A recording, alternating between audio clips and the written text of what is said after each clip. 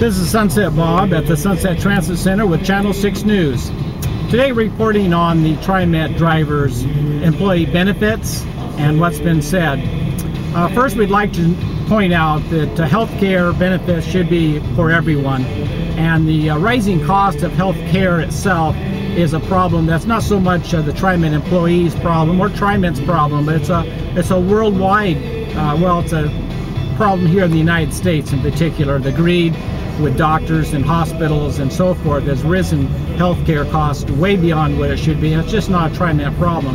And I'm sure in the latest contract negotiations there are going to be some give and take on that, but as the administration, the Obama administration, and everyone's working on this problem, they know that this is something out of control.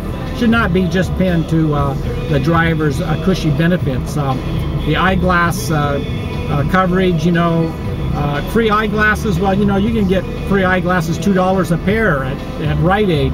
So if you want a decent pair of glasses, though, you have to pay. I mean, every time I go to the eye doctor, I pay at least $100 to $200. So as far as other type of coverages on our health benefits, someone mentioned plastic surgery or cosmetic surgery. That's all farce. If that was happening, my wife would have had a breast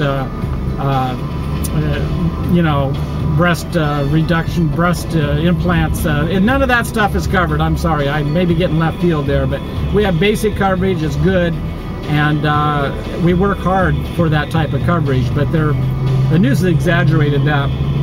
As far as what can help TriMet, its cost reduction and why it's in the whole $31 million is not so much just because of the whole employees' benefits, though that has to be negotiated. It has to do with things that we didn't see. The banking problem caused unemployment to rise. That hurt worldwide. That hurt here in the United States and all agencies. That set us back a few million. And the West debacle, we didn't know we'd have to fish out the manufacturers. We didn't know that it wasn't going to be that much of a ridership. So that set us back 22 million. So you take that 22 million plus the less of the unemployment, which is 13 million, and you'll see that the 31 million altogether we're behind on could have been solved by that. Had nothing to do with health care costs or wages.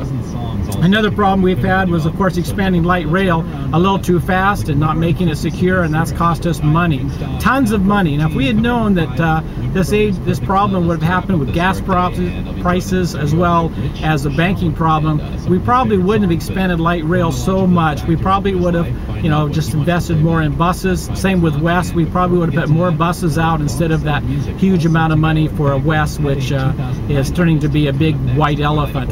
So the problem with saving with West as well as light rail, we'd actually be doing very well. We'd actually be ahead.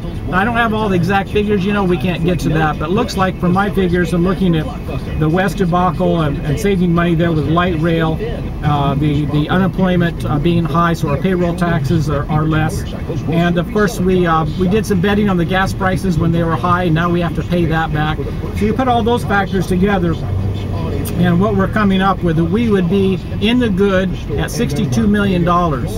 And so none of this bankruptcy and the driver's benefits would ever be talked about, but you can't predict the future, and we're into mass transit, we're into helping the disadvantaged and the poor and saving the planet, making it green. So you got to plan ahead, think ahead, and make cities livable and congestion and pollution. So with all that in mind, we may have moved forward a little too quickly, but we couldn't predict these things.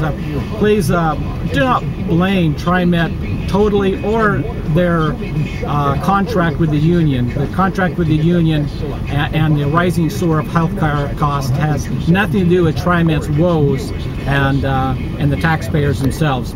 This is Sunset Bob reporting live on what the true state of affairs with TriMet is. See you later, Jessica.